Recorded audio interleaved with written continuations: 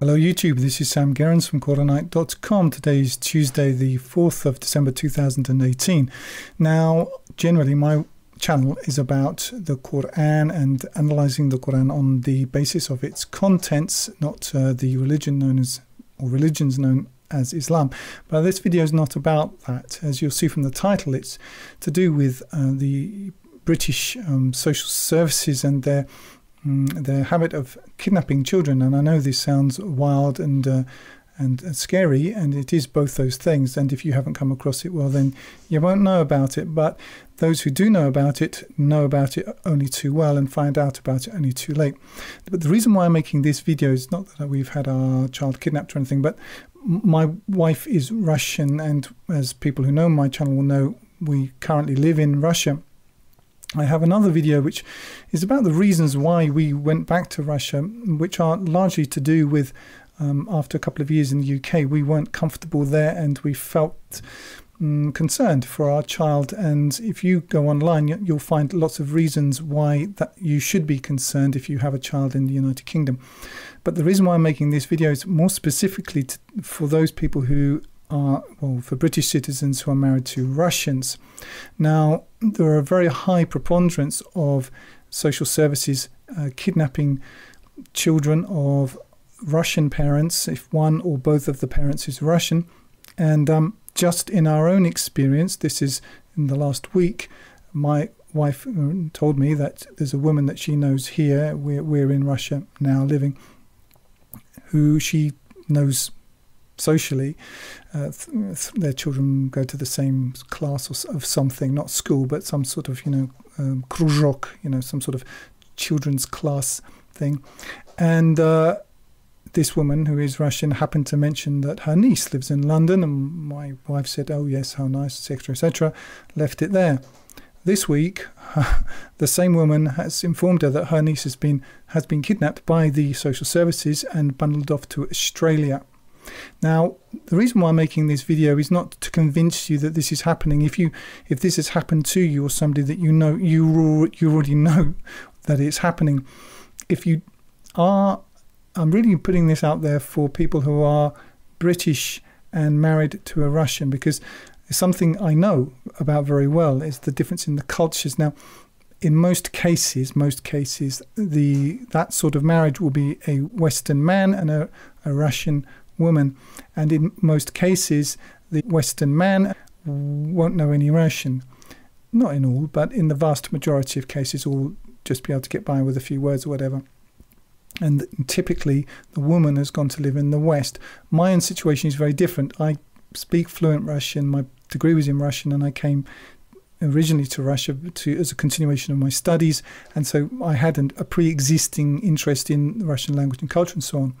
So what I'm trying to say is, I think I have a bit of a window into this that might be quite unusual. And those are the things that I really want to share. The first point of this is, if you are a Western man married to a Russian and your wife is coming to you with some concerns about how things are being done in the West, listen to her, because and check it out. I would advise looking up somebody called Gerrish. I'll leave his name in the drop down below.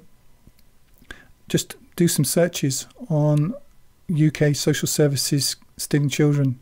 It'll make horrific reading, but this is really happening. It's real. So if your wife has come to you with some concerns, pay heed to them. It's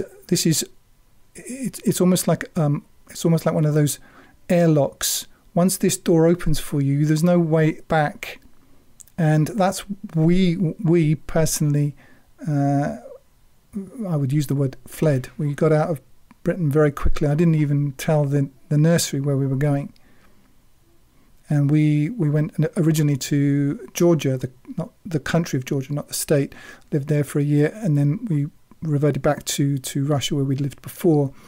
Not obviously, things here are not perfect by any means, but they are further down the sort of the conveyor belt, all going in the same direction, of course, but not as bad as it is in the UK. Not as bad.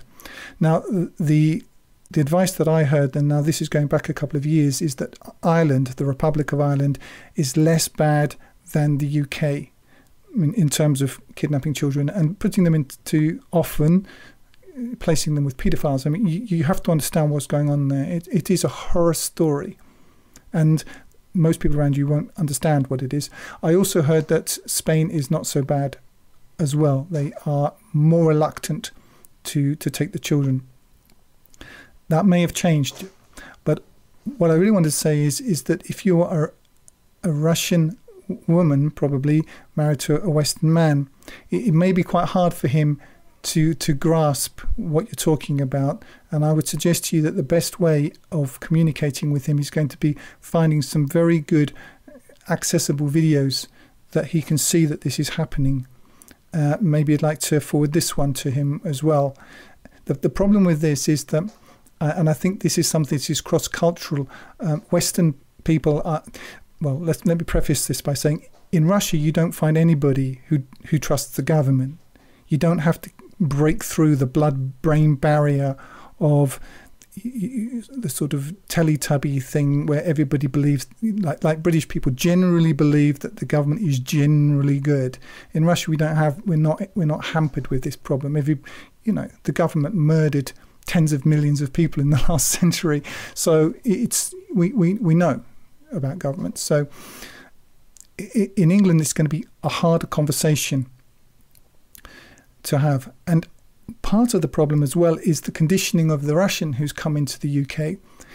Most Russians overestimate the honesty and decency of the British system, and you can't afford to overestimate it. You need to be realistic, and you need to understand that it may not look Stalinist. It doesn't look Stalinist. It looks free and fair and cuddly and warm and fluffy, but it isn't. And it is really stealing children. So if you are in the UK as a Russian woman and you've been there X amount of time, and you've been there long enough to understand how, to some extent, how things work, just because people are polite most of the time, or quite a lot of people are polite quite a lot of the time, it's a mistake to think that they are like people who are polite in Russia. In Russia, when people are polite, it's like intelligent. This is just basic training in England, and the difference will be that the social services and the police and all of those people will smile at you while they take your children away. So that's that bit. Again, look this up. Don't wait. My next piece is really advice.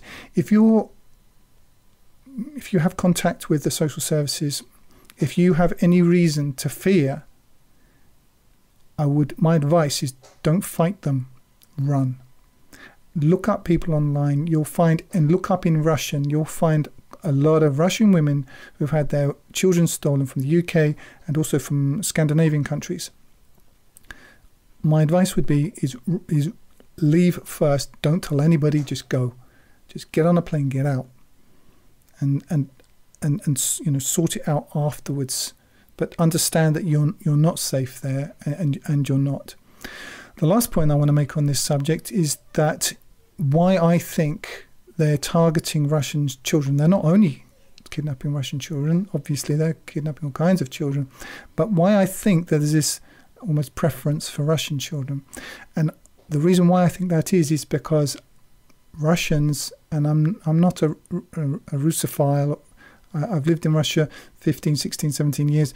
I know enough, I'm realistic enough about this country not to have any illusions about it, but I can say objectively that Russians are more manly than Westerners. Westerns have become neutered, they've become sanitized, and they've had any concept of masculinity, of owning your own fight, of sticking to your own guns no matter what. That's all been trained out. Everybody is very much of a collectivistic, almost socialistic mindset, and that fight which the British always did have has pretty much gone. I mean, it gets expression in football matches and all these sort of masturbatory exercises, but I'm talking about in terms of real life. People, they want to conform very much. In Russia, you can't be like that, as you will know. You have to, if you're going to survive, you have to basically pick up the ball and run and just take it on the chin and push your way through. in order to get what you want. And that is what they don't want. They don't want people like that in the West. And the elite, the ruling elite, by whose orders all of this is happening, they're more afraid of the few individual leaders. That's what they're really scared of. And a Russian mother who is training her son, especially sons, but daughters as well, in a more of a Russian mindset, where, I'll just, as an example, I'm giving this to my Western friends who haven't been to Russia or lived in Russia. You know, if a Russian boy falls on the ground, I'll compare. In Spain, I saw a little boy fall on the ground, and the father was, oh dear, and trying to talk to him, and all of this nonsense went on forever. It was ridiculous. A Russian mother, when a child falls on the ground, she'll say, you're a man, get up. That's it. And I agree with that.